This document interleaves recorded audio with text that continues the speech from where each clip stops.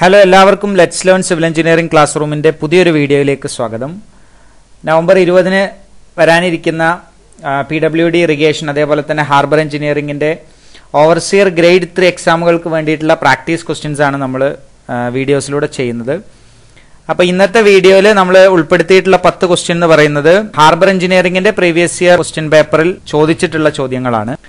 വരാനിരിക്കുന്ന overseer draughtsmen PSC എക്സാമുകൾക്ക് വേണ്ടി വിജയകരമായി ഒരു വർഷം പൂർത്തീകരിച്ച ഞങ്ങളുടെ S4 PSC കോച്ചിംഗ് ക്ലാസ്സുകളുടെ പുതിയ ബാച്ചിലേക്ക് ഒക്ടോബർ 13-ന് ക്ലാസ്സുകൾ ആരംഭിക്കുകയാണ്.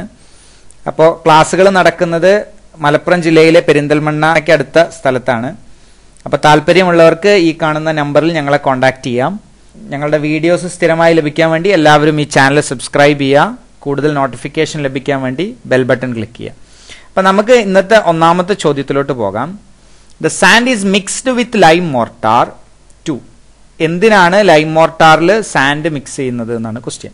ഓക്കെ, നമുക്ക് ലൈം മോർട്ടാർ എന്ന് പറഞ്ഞു കഴിഞ്ഞാൽ ലൈമിൻ്റെയും അതേപോലെ തന്നെ അഗ്രിഗേറ്റ് എന്തെങ്കിലും ഒരു അഗ്രിഗേറ്റും അതേപോലെ തന്നെ വാട്ടറിൻ്റെയും മിക്സ്ചറിനെയാണ് ലൈം മോർട്ടാർ എന്ന് പറയാം. ഇപ്പോൾ പണ്ട് കാലങ്ങളിൽ ഉപയോഗിച്ചിരുന്ന കൂടുതലായിട്ട് സിമെന്റ് മോർട്ടാറിന്റെ ഇൻട്രൊഡക്ഷന് മുമ്പ് കൂടുതലായിട്ട് ഉപയോഗിച്ചിരുന്ന മോർട്ടാറാണ് ലൈം മോർട്ടാർ. അപ്പോൾ ലൈം മോർട്ടാറിൽ ലൈം ഉണ്ടാവും, അതേപോലെ തന്നെ ഒരു അഗ്രിഗേറ്റ് ഉണ്ടാവും. യൂഷ്വലി അഗ്രിഗേറ്റ് എന്ന് പറയുന്നത് നമ്മൾ സാൻഡ് ആണ് ഉപയോഗിക്കാറുള്ളത്.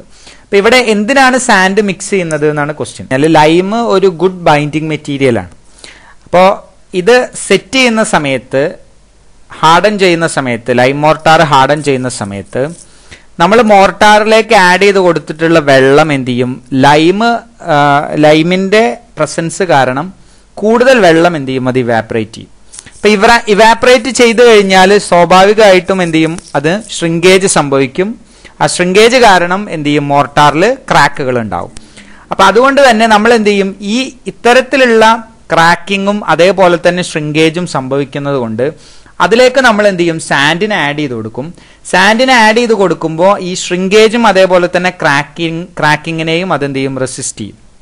അപ്പോൾ എന്തിനാണ് ലൈം മോർട്ടാർ സാൻഡുമായിട്ട് മിക്സ് ചെയ്യുന്നത് എന്ന് ചോദിച്ചു കഴിഞ്ഞാൽ it is used to prevent the shrinkage and cracking in the mortar. മോർട്ടാറിന് ഉണ്ടാവുന്ന ഷ്രിങ്കേജും അതേപോലെ തന്നെ ക്രാക്കിങ്ങിനെയും റെഡ്യൂസ് ചെയ്യാൻ വേണ്ടിയിട്ടാണ്, അല്ലെങ്കിൽ അതിനെ പ്രിവെന്റ് ചെയ്യാൻ വേണ്ടിയിട്ടാണ് നമ്മൾ ലൈം മോർട്ടാറിൽ സാൻഡ് ആഡ് ചെയ്ത് കൊടുക്കുന്നത്. അപ്പൊ രണ്ടാമത്തെ ക്വസ്റ്റ്യൻ നോക്കാം. A good quality cement should have A higher percentage of. Quality ഉള്ള സിമെന്റിൽ ഏറ്റവും കൂടുതൽ പെർസെന്റേജ് ഉണ്ടാവുന്നത് എന്താണെന്നാണ് ക്വസ്റ്റ്യൻ. ഓപ്ഷനിൽ നിന്നാണ് ചൂസ് ചെയ്യേണ്ടത്. അപ്പോൾ ഇവിടെ കൊടുത്തിട്ടുള്ള option try calcium silicate, free lime, silica, mineral oil. അപ്പോൾ ഇതിൽ ആദ്യം സിമെന്റിൽ ഇല്ലാത്ത ഒരു കാര്യമാണ് മിനറൽ ഓയിൽ എന്നുള്ളത്. അതുകൊണ്ട് തന്നെ മിനറൽ ഓയിൽ എന്നുള്ള ഓപ്ഷൻ ഒരിക്കലും എന്തില്ല, ഇതിൽ വരില്ല. ഇനി ഏറ്റവും കൂടുതൽ ഹയർ പെർസെന്റേജിൽ എന്താണ് സിമെന്റിൽ ഉള്ളത് എന്ന് ചോദിച്ചു കഴിഞ്ഞാൽ അതിന്റെ ഉത്തരം ലൈമാണ്. ലൈം 62% എന്ത് ചെയ്യുക, ലൈം ഉണ്ടാവുക. പക്ഷെ ഒരിക്കലും ഫ്രീ ലൈം അല്ല എന്തിലുണ്ടാവുക, സിമെന്റിൽ ഉണ്ടാവുക. കാരണം ലൈം സ്റ്റോണ് ഹീറ്റ് ചെയ്തിട്ട് കാൽസിനേഷൻ സംഭവിച്ചിട്ട് ആണ് ശരിക്കും എന്ത് ചെയ്യുന്നത്, നമ്മൾ സിമെന്റ് ഉണ്ടാക്കുന്നത്. വെള്ളമായിട്ട് മിക്സ് ചെയ്യുന്നു, ലൈം സ്റ്റോണ് വെള്ളമായിട്ട് മിക്സ് ചെയ്യുന്നു, അത് ഹൈ ടെമ്പറേച്ചറിൽ ഹീറ്റ് ചെയ്യുന്നു.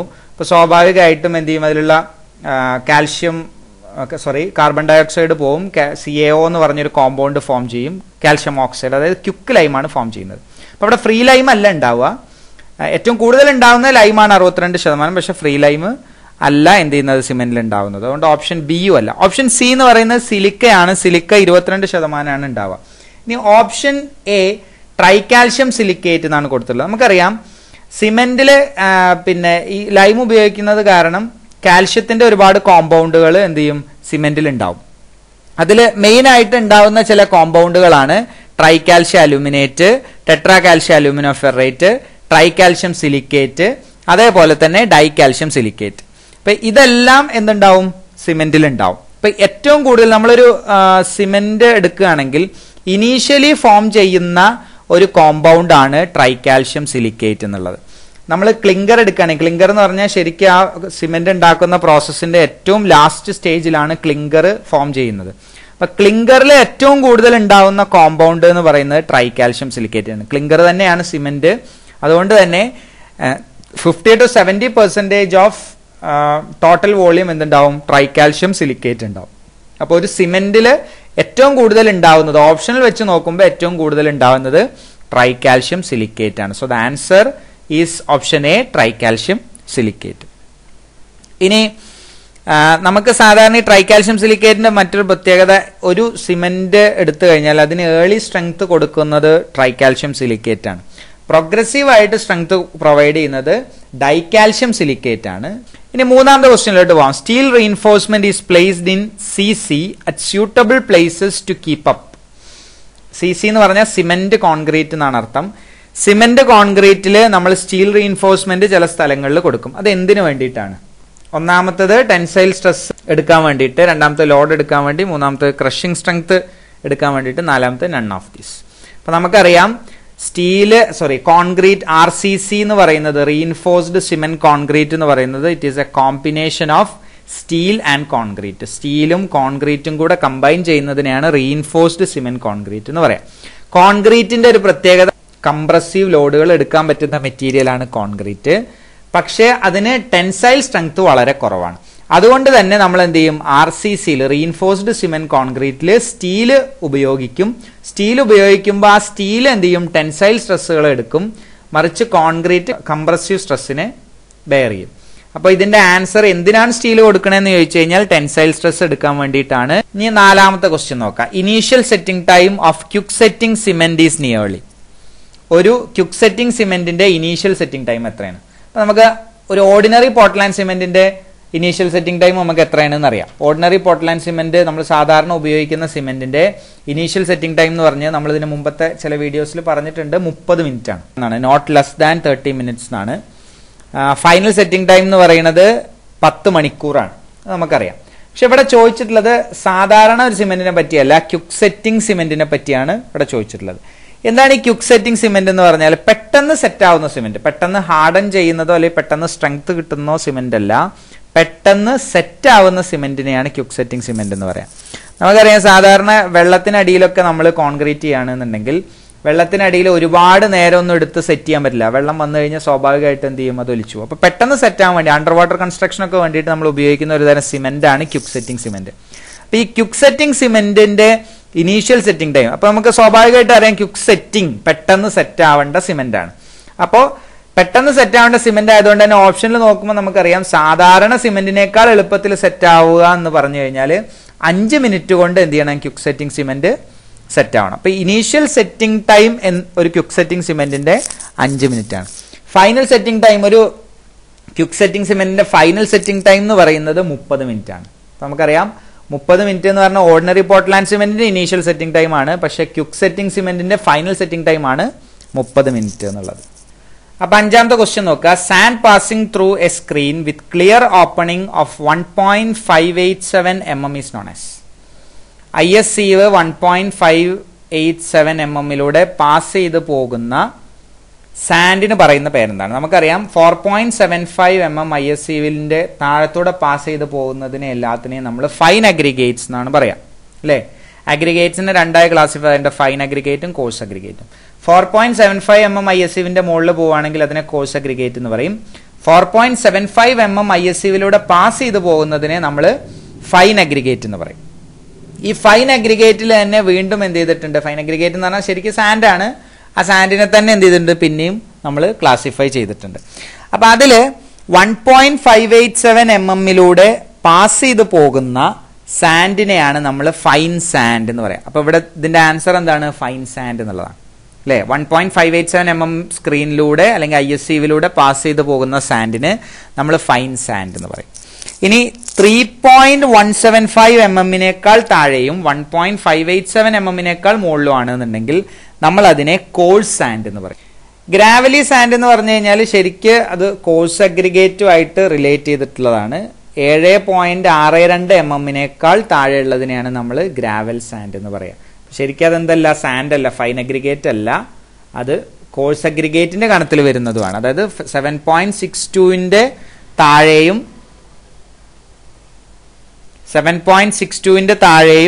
3.175ന്റെ മുകളിലും വരുന്ന ആ റേഞ്ചിൽ വരുന്ന സാൻഡിന് നമ്മൾ കോഴ്സ് സാൻഡ് എന്നാണ് പറയാം. പിന്നെ ഇതിൽ കൊടുത്തിട്ടുള്ള ഒരു ഓപ്ഷൻ എന്ന് പറയുന്നത് പിച്ച് സാൻഡ് ആണ്.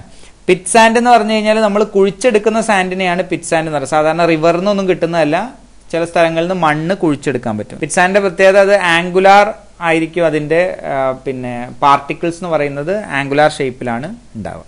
ഓക്കെ, ഇനി ആറാമത്തെ ക്വസ്റ്റ്യൻ നോക്കുക. Water absorption of second class brick 24 hours immersed in called water should not exceed. 24 മണിക്കൂർ തണുത്ത വെള്ളത്തിൽ മുക്കി വെച്ചിട്ടുള്ള ഒരു ബ്രിക്കിന്റെ water absorption, second class ബ്രിക്കിന്റെ water absorption എത്രയാണെന്ന്. അപ്പൊ ഇങ്ങനെ ഒരു ക്വസ്റ്റ്യൻ ചെയ്യുമ്പോൾ പെട്ടെന്ന് പിന്നെ ഏത് ക്ലാസ് ബ്രിക്കാണെന്ന് പ്രത്യേകം ശ്രദ്ധിക്കണം, എന്നിട്ട് മാത്രമേ ഉത്തരം എഴുതാൻ പാടുള്ളൂ.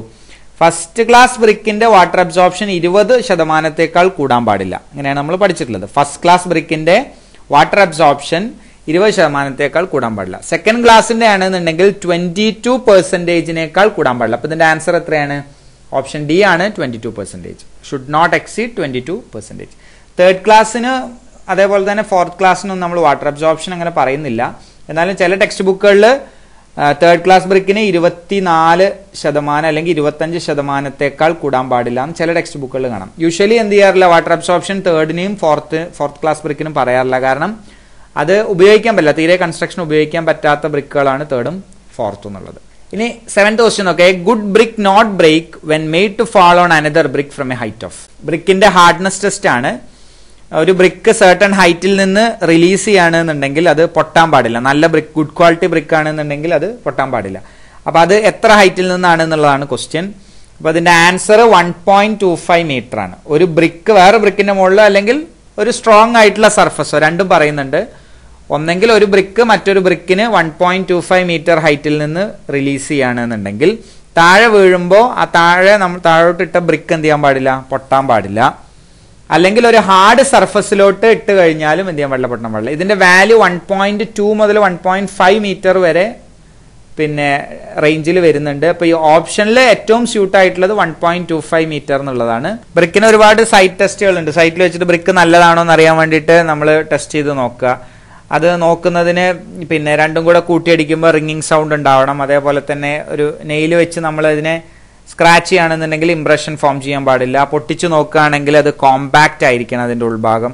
അങ്ങനെയൊക്കെ ഉണ്ട്. അപ്പൊ അതിലുള്ള ഒരു ടെസ്റ്റ് ആണ് എന്ത്, ഈ ഹാർഡ്നെസ് ടെസ്റ്റ്. സോ ഇനി 8th ക്വസ്റ്റ്യൻ നോക്കുക. While performing field test of cement when റബ്ബഡ് in between the fingers it should feel. ഇതും എന്താണ്, സൈറ്റ് ടെസ്റ്റ് ആണ്. സിമെന്റിന്റെ സൈറ്റ് ടെസ്റ്റ് ആണ്.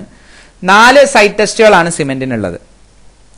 ഒന്ന് ഈ പറഞ്ഞതാണ്, അതായത് സിമെന്റ്, ഒരു ചാക്കിൽ സിമെന്റ് കിട്ടിക്കഴിഞ്ഞാൽ നല്ലതാണോ എന്ന് അറിയാൻ വേണ്ടിയിട്ട് സിമെന്റ് എടുക്കുക.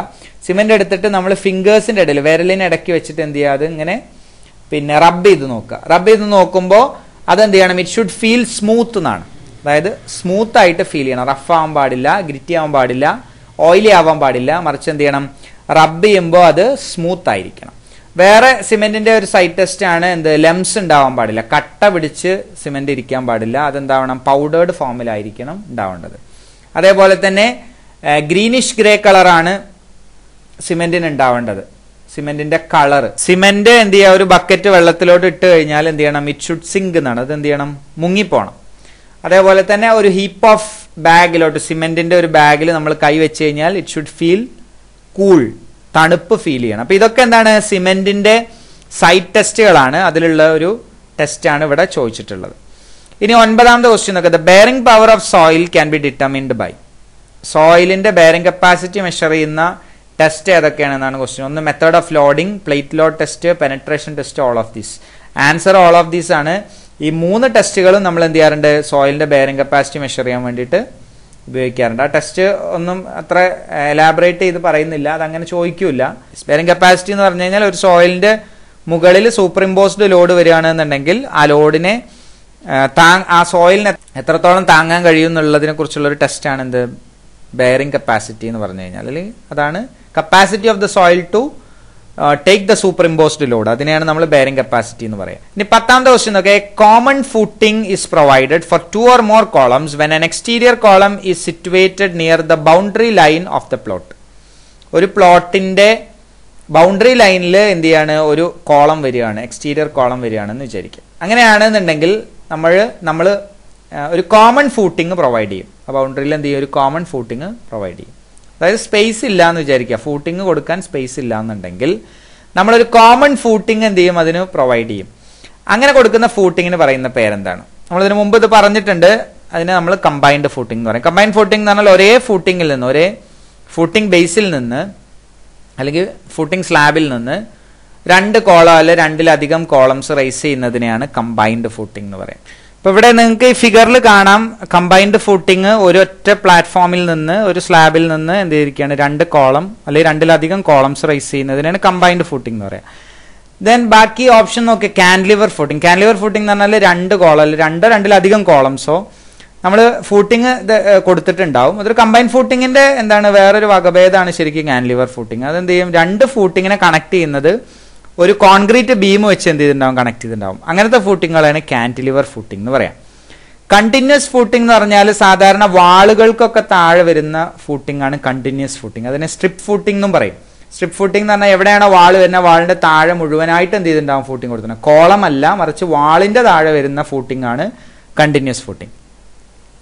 ദെൻ റാഫ്റ്റ് ഫൗണ്ടേഷൻ അല്ലെങ്കിൽ മാറ്റ് ഫൗണ്ടേഷൻ എന്ന് പറയും. ഇത് നമ്മൾ കൊടുക്കുന്നത് ബെയറിംഗ് കപ്പാസിറ്റി വളരെ കുറഞ്ഞ മണ്ണിലാണ് റാഫ്റ്റ് ഫൗണ്ടേഷൻ കൊടുക്കുക. അതായത് ആ സ്ട്രക്ചർ നിൽക്കുന്നതിന്റെ താഴെ മുഴുവനായിട്ട് ഒരു മാറ്റ് പോലെ എന്ത് ചെയ്യും റാഫ്റ്റ് ഫൗണ്ടേഷൻ നമ്മൾ കൊടുക്കും. മാറ്റ് ഫൗണ്ടേഷൻ എന്ന് പറയാറുണ്ട്.